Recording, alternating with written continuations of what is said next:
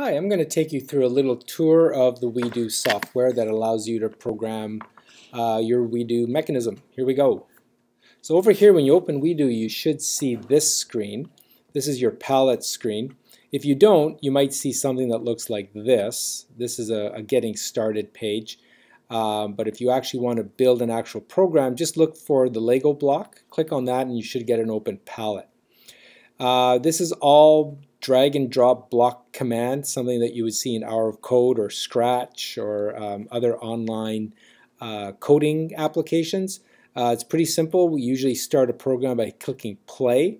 You could also start a program by clicking a keystroke, and then you can change that to whatever you like. So when you put it over the command, you get a text, and you can change that to any key you want, in this case G, or you want A, it could be whatever you like. After that, you can drag motor commands up into the sequence. These will run the motor.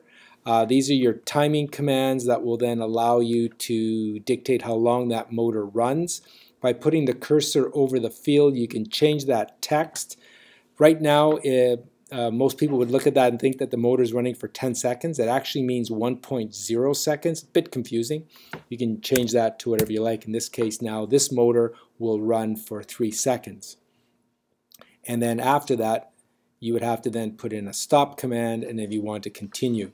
Those are the basics of WeDo drop and drag commanding, and good luck with your project.